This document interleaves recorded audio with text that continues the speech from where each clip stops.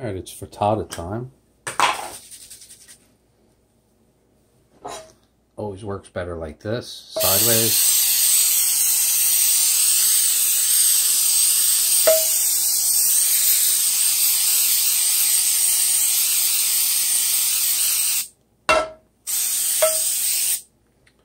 Definitely one of my favorite things from the Dollar Tree for frittatas.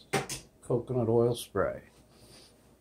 Alright, what you're looking at is this was garlic cauliflower in a green sauce. The green sauce was jalapeno and kale thrown into a food blender. Not a normal blender. Then blend it up.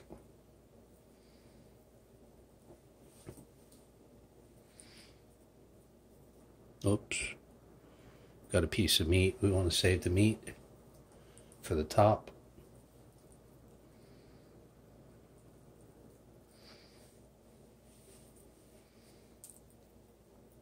Alright, we'll do a quick pause for the cause.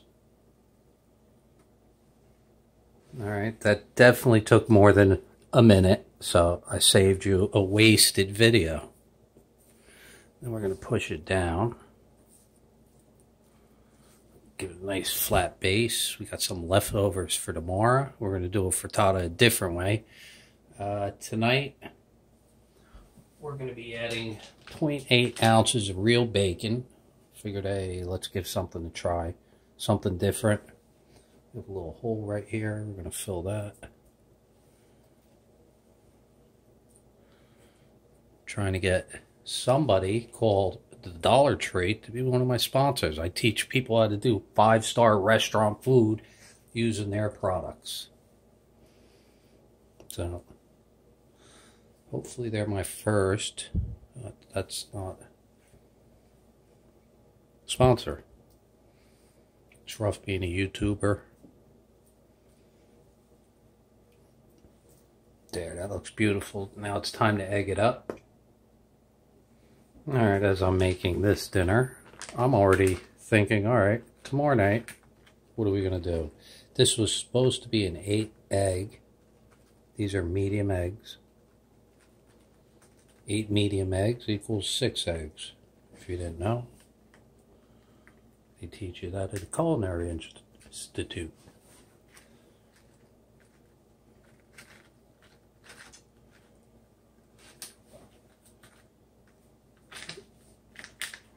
Alright, that's 0.8 ounces. We have some bacon things planned. That's why we grabbed this tonight. Now we have some oyster and mussel meat. Covered in green sauce, obviously.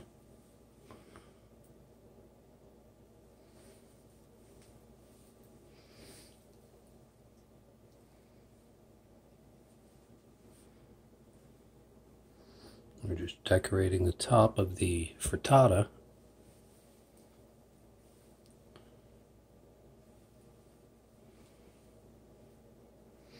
A little bit more.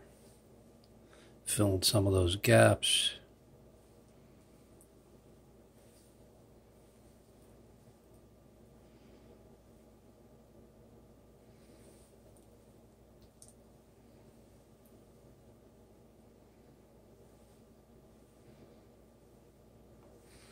Looks pretty good.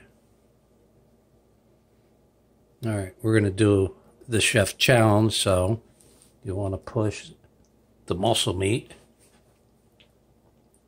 and the oysters into the egg. If I was going to do something to take this to the next level, I would actually put in some grated cheese over the top. Oh yeah. Or actually even put it before I put the mussel meat. Alright. Oop. Got a spot there we want to fill.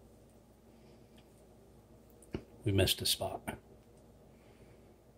Alright. There's my frittata. If it works, you'll see me do the chef's challenge. This is a very hard pan to flip in. So That's why I do the chef challenge, because the guy that does these pans, his name, wait for it,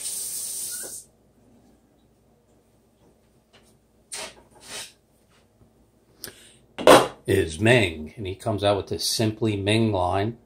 And I destroyed one of his woks, and I haven't destroyed this yet. I don't do that many. This is my main cooking instrument. Over 1 billion people cook in a wok. So there's almost 8 billion people. What does that tell you? That this is a very efficient way of cooking. So that's why I always use a wok. All right, off to the fire. That's my dinner. Yummy. Love you.